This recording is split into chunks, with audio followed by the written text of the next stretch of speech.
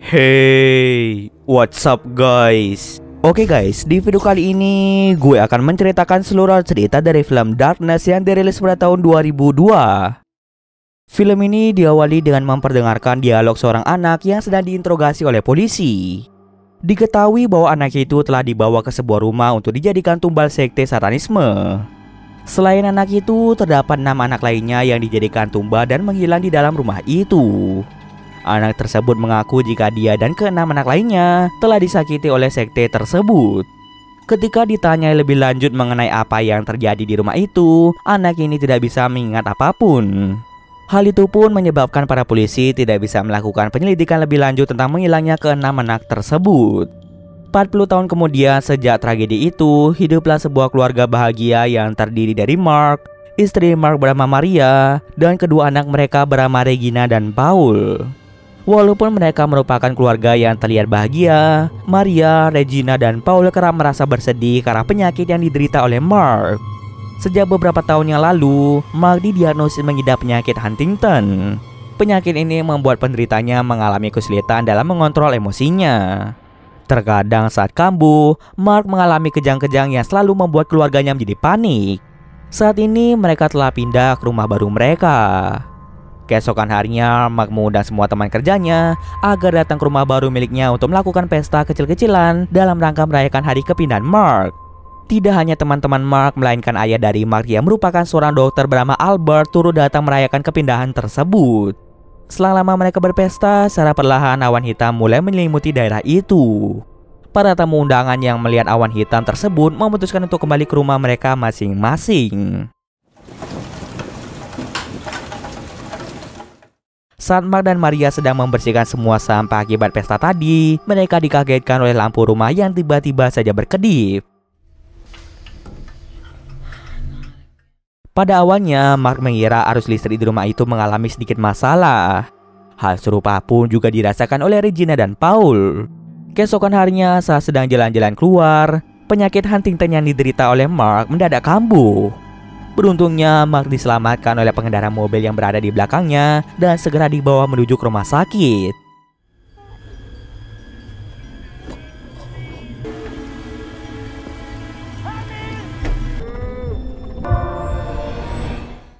Di rumah sakit, Mark kemudian ditangani langsung oleh Albert.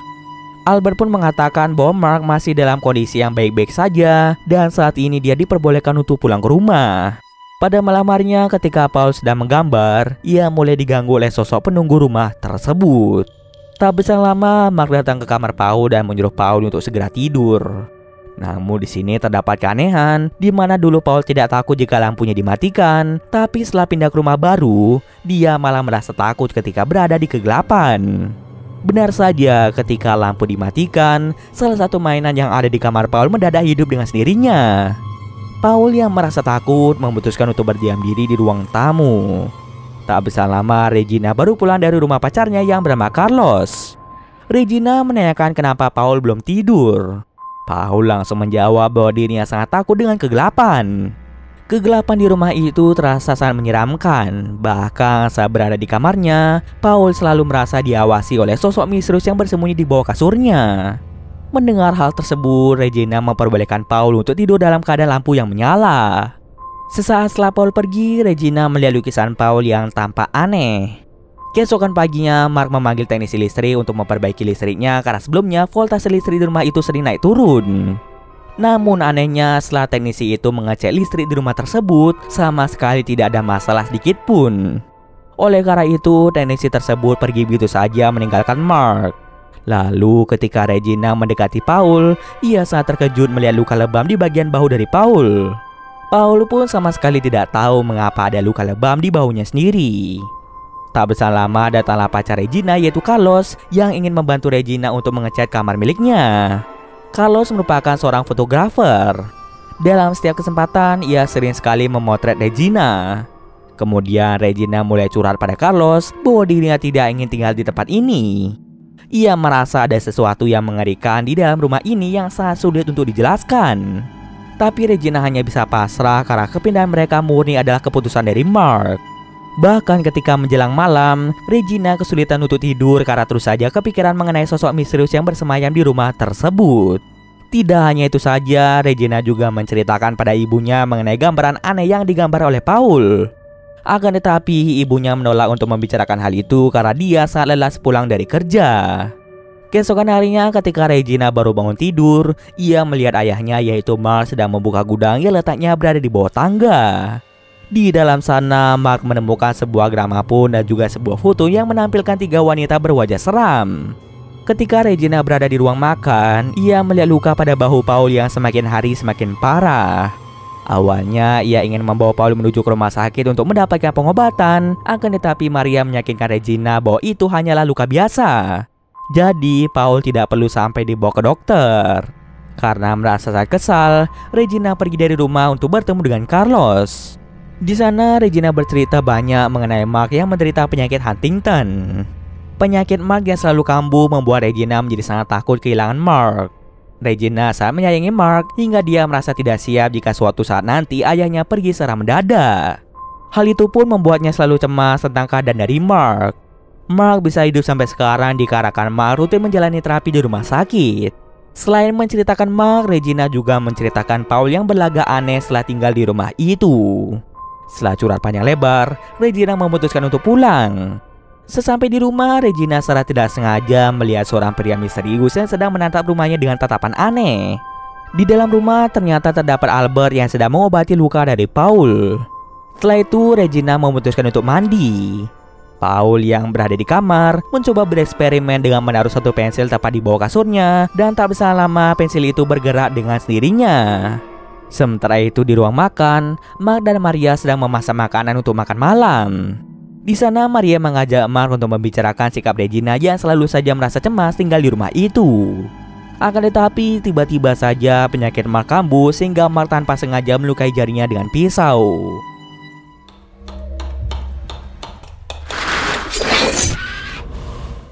Di saat yang sama pula, listrik di rumah tersebut mendadak padam. Tak bisa lama terdengarlah suara teriakan dari Paul yang ternyata dia terkunci di dalam kamar. Paul secara perlahan didekati oleh beberapa arwah anak kecil. Mark mencoba mendobrak pintu kamar Paul dan tak lama kemudian semuanya kembali normal.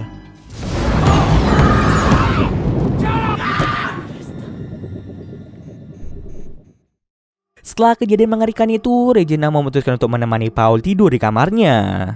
Sebelum mereka tidur, Paul menceritakan tentang 6 arwah anak kecil yang mencoba mendekatinya. Mendengar hal itu, Regina berusaha menenangkan Paul yang masih merasa ketakutan. Setelah pindah ke rumah itu, Regina merasa bahwa penyakit ayahnya semakin lama semakin memburuk. Paul juga kerap merasa ketakutan, bahkan dia sampai tidak berani mematikan lampu saat tidur. Regina berasumsi jika kondisi buruk ayahnya dan perilaku aneh adiknya terjadi akibat rumah tersebut. Sejak mereka pindah ke sana, mereka tidak mengetahui tentang sejarah rumah tersebut. Oleh karena itu, Regina mencoba menceritakan tentang rumah tersebut bersama dengan Carlos. Menurut informasi yang mereka dapatkan, rumah tersebut sudah tidak pernah ditinggali sejak 40 tahun yang lalu. Setelah menelusuri lebih dalam, mereka menemukan informasi mengenai alamat dari pembuat atau perancang rumah tersebut yang bernama Fermi. Carlos dan Regina segera pergi ke alamat tersebut untuk bertemu dengan Fermi. Ternyata orang yang selama ini selalu mengawasi rumah Regina adalah Fermi. Fermi melakukan hal itu karena dia heran mengapa ada orang yang mau tinggal di rumah tersebut. Fermi pun mengerti maksud kedatangan Carlos dan Regina kemari, bahwa mereka ingin menceritakan asal-usul dari rumah tersebut. Dahulu rumah itu dibangun untuk dijadikan tempat ritual pemujaan sekte satanisme. Setelah rumah itu selesai dibangun, sekte itu berencana melakukan sebuah ritual membangkitkan iblis kegelapan. Awalnya mereka ingin menumbalkan 7 anak bertepatan dengan gerhana yang hanya terjadi setiap 40 tahun sekali. Namun sayangnya dalam ritual tersebut terdapat salah satu anak yang berhasil kabur, sehingga membuat ritual itu tidak berjalan dengan sempurna. Dari yang Fermi dengar saat anak itu diinterogasi polisi, anak itu mengatakan bahwa di rumah itu hanya ada kegelapan. Polisi pun kebingungan dengan pernyataan itu dan pada akhirnya polisi tidak bisa mengungkapkan apa yang sebenarnya terjadi di rumah itu. Untuk lebih detailnya, Fermi mencoba membantu mereka dengan menceritakan siapa yang telah memerintahkannya membuat rumah itu.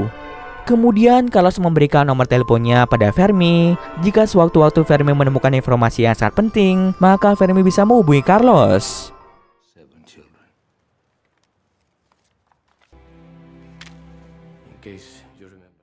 Setelah selesai di rumah Fermi, Carlos segera mengantarkan Regina untuk pulang ke rumah. Sesampai di rumah, Maria menceritakan bahwa penyakit Mark kembali kambuh saat Mark mencoba menghancurkan lantai di rumahnya. Maria sendiri tidak tahu mengapa Mark terus saja bertingkah aneh.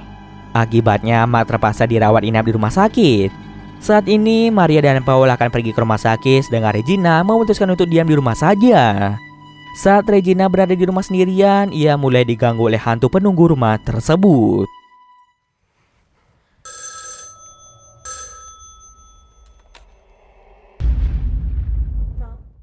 Tidak hanya itu saja, Regina menemukan simbol aneh berada tepat di bawah lantai rumahnya, di mana sebelumnya Mark mencoba membongkar lantai tersebut. Keesokan harinya, Regina mengajak Carlos untuk mencari tahu apa arti dari simbol di dalam rumahnya.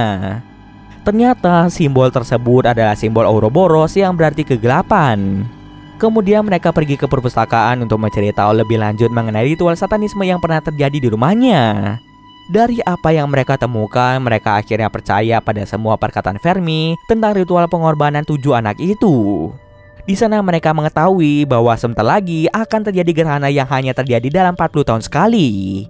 Karena pada gerhana sebelumnya ritual itu tidak sempurna, kemungkinan besar pada gerhana kali ini sekte itu akan menumbalkan 1 anak lagi untuk menyempurnakan ritual mereka. Regina berasumsi jika sekte itu akan mengambil Paul untuk dijadikan tumbal ke-7. Setelah itu, Regina langsung menemui ibunya untuk memperingatkan hal tersebut. Regina berkata bahwa kesehatan ayahnya semakin memburuk akibat mereka tinggal di rumah itu. Akan tetapi, Maria malah memarahi Regina dan dia sama sekali tidak percaya pada apa yang dikatakan oleh Regina. Maria menekankan jika mereka sekeluarga tidak akan pindah dari rumah itu karena yang menentukan kesehatan Mark adalah kakeknya, yaitu Albert. Albert meminta Mark untuk tinggal di sana karena tempat itu memiliki suasana yang tenang sehingga akan lebih nyaman untuk Mark tinggali dan akan mempercepat masa pemulihannya. Tidak menyerah sampai di situ saja, Regina bergegas pergi ke rumah kakeknya. Sementara itu, Fermi telah berhasil mendapatkan alamat dari orang yang telah menyuruhnya membuat rumah sekte itu. Dia pun segera memberitahukan hal itu pada Carlos. Karena Carlos sulit dihubungi, Fermi hanya meninggalkan pesan suara tentang alamat si anggota sekte itu. Dan tanpa berlama-lama lagi, Fermi bergegas untuk pergi ke rumah anggota sekte tersebut. Sayangnya dalam perjalanan, Fermi mulai diteror dan dibunuh oleh iblis kegelapan.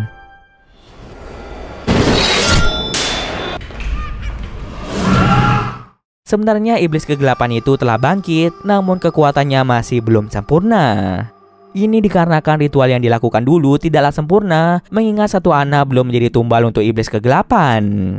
Di rumahnya ketika Carlos sedang mencetak foto, dia pun mendengar pesan suara dari Fermi yang mengatakan alamat lengkap dari anggota sekte tersebut. Dengan cepat Carlos pun langsung menelpon Regina, akan tetapi Regina sulit dihubungi. Ternyata Regina sedang berada di rumah Albert. Regina datang ke sana untuk meminta bantuan Albert membujuk Maria agar mau pindah dari rumah itu. Kemudian Albert pun bergegas pergi menemui Maria untuk segera menyuruhnya pergi dari rumah tersebut. Tak bisa lama, Regina menerima telepon dari Carlos yang memberitahukan alamat rumah anggota sekte tersebut, dan ternyata orang itu adalah kakek Regina, yaitu Albert. Mengetahui hal itu, Regina pun sangat syok dan masih belum bisa mempercayainya. Kemudian Albert pun muncul dan langsung mengikat Regina.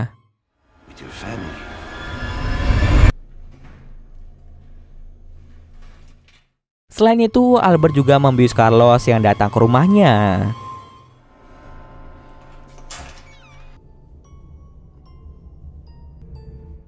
Di sana, Albert mengaku bahwa dia adalah salah satu anggota pengikut sekte itu, dan dia sudah sangat lama menanti gerhana datang lagi agar bisa melakukan ritual penyempurnaan dari ritual yang dia lakukan 40 tahun yang lalu. Setelah sekian lama, akhirnya gerhana itu akan muncul lagi nanti malam. Kini Albert hanya perlu menumbalkan 1 anak lagi agar iblis kegelapan dapat dibangkitkan dengan sempurna. Akan tetapi 1 anak yang akan ditumbalkan itu harus anak yang sama dengan anak yang berhasil kabur 40 tahun yang lalu. Dan ternyata anak yang kabur itu adalah Mark. Selama ini Regina mengira bahwa Paul yang akan menjadi sasaran sekte itu. Tapi ternyata ayahnya lah yang harus menjadi tumbal.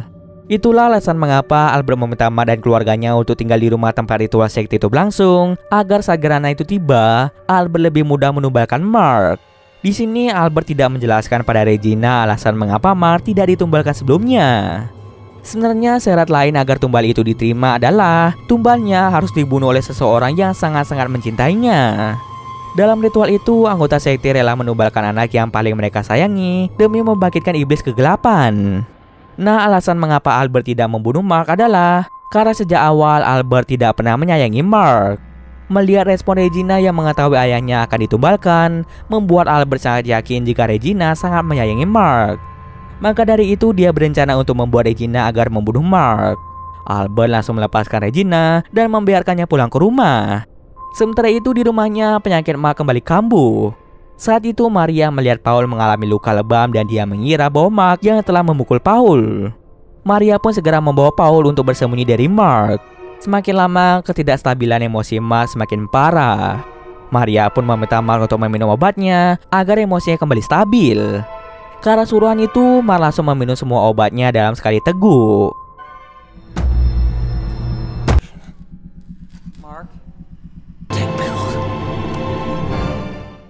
Saat bersembunyi, Paul memberitahu ibunya bahwa bukan Mark yang telah memukulnya. Itu adalah perbuatan dari iblis kegelapan yang ada di rumah tersebut. Melihat hal itu, Maria pun mengajak Paul keluar dari tempat persembunyian. Kemudian mereka sangat terkejut melihat Mark yang tersedak obat akibat mencoba menelan semua obatnya. Maria pun meminta Paul untuk mengambil ballpoint agar bisa digunakan untuk saluran pernafasan Mark. Tak lama kemudian, Regina akhirnya tiba di rumah. Dia melihat ibunya sedang berusaha untuk melubangi tenggorokan ayahnya dengan cutter agar ayahnya bisa bernapas kembali. Karena ibunya merasa ragu untuk melakukan itu, Regina pun memutuskan untuk melubangi tenggorokan ayahnya. Ketika tenggorokannya berhasil dilubangi, mereka harus memasukkan selang ballpointnya agar Mark bisa bernafas lagi. Akan tetapi, iblis kegelapan telah menyembunyikan ballpoint tersebut. Alhasil, Mark pun meninggal akibat kehabisan darah dan kehabisan nafas. Kematian Mark bertepatan dengan terjadinya gerhana dan sudah dipastikan bahwa ritual sekte itu sudah sempurna.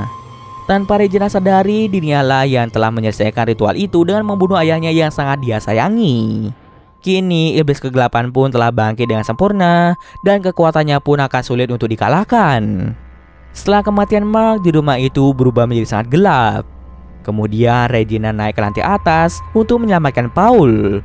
Saat akan kembali menemui ibunya, tiba-tiba saja Maria muncul di hadapan mereka dan meminta Regina untuk mematikan lampu. Regina pun sadar jika Maria yang mereka temui itu bukanlah ibu mereka, dan benar saja Maria palsu itu merupakan iblis kegelapan yang menyamar sebagai Maria. Di sisi lain, ketika Maria berada di dapur, dia dihampiri oleh iblis kegelapan yang menyamar sebagai Regina dan Paul. Iblis kegelapan itu meminta Maria untuk mematikan kompor yang merupakan sumber cahaya. Tanpa ada keraguan, Maria langsung mematikan kompor itu dan pada akhirnya dia pun dibunuh oleh iblis kegelapan. Kemudian Regina dan Paul kebingungan mencari keberadaan Maria. Karena situasi rumah semakin mengerikan, Regina mengajak Paul untuk keluar dari rumah itu melalui jendela.